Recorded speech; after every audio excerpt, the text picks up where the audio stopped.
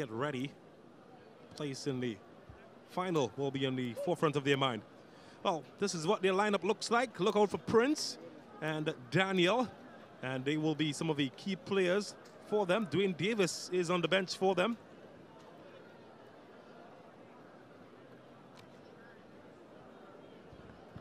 Yeah, and that's how they set up. Of course, Franklin Williams, the outstanding player. Corral to make sure show up things in the middle of the park, and Plaza to strike. Frank Williams, of course, one of the returning players from last season. No Jaheim Foston this year. Arima, though, well, most of their players from last season where they went 22 matches unbeaten in regulation time. And, well, for them, they've got lots of familiar faces. Marfan, certainly one of them. O'Brien, who played for St. Augustine last season. Ashing, another key player. Wayne Shepard, the vice president of the Coaches Association, on the bench. Yeah, and in a 4-2-3-1 setup, expect Stapleton to be the furthest man forward for Arima North Secondary. Let's look back at how this match unfolded. Started here. Error from Ambrose. Recover from that. Later on, Marfan service into the header over the top. Trinity East didn't get a shot on target in the first half. Ashing, though, and company, they were very, very menacing. Christopher over the Cuckoo's Nest.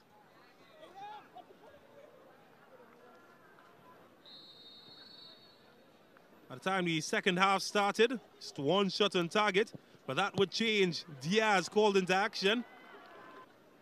Keep out Prince. And then Diaz, the busy of the goalkeepers in the early moments as Trinity piled on pressure. And Marfan's cross. And maybe that was a bit of foreshadowing of what was to come. But it was Trinity and Prince hitting the upright, and you just wonder what would have happened if that had gone in. But then this happened. Not cleared. Stapleton, lock up the bunks.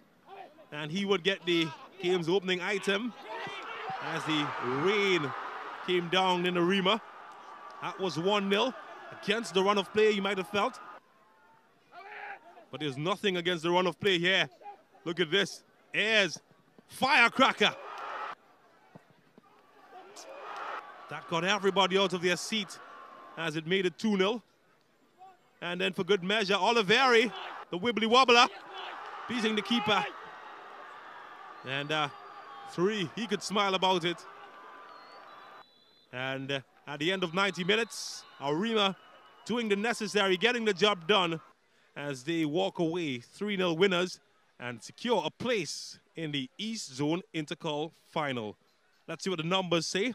Certainly lots of improvement, particularly in the Arima North end in terms of shots on target. 5 on target, adding 4 to the amount they had at halftime.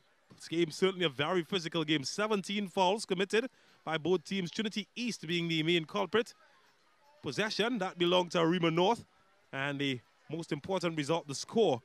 Arima North winning by 3-0. Well, one of the men who kept that scoreline nil while adding a cherry on the top himself is the man he's standing by with, Oliveri, who is our man of the match.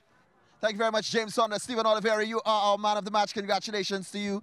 Brought to you courtesy NGC, the man of the match. He's looking at the trophy and smiling. But a great moment for you that we really saw you smiling was after you scored that goal, number 3 for today. What was going through your mind? Tell me.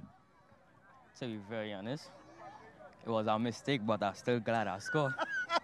And I'll come out with the man of the match, and I'm grateful.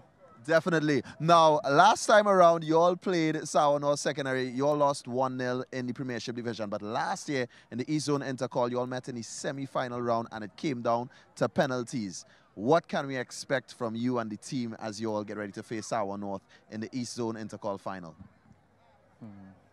Well, I expect I win, because if we lost the first game, we lost the 2. Yeah, I expect I win now, because we can't lose 3 times. All right, keeping the confidence up. Stephen Oliveri, our man of the match. Brent Sanchez with the coaches.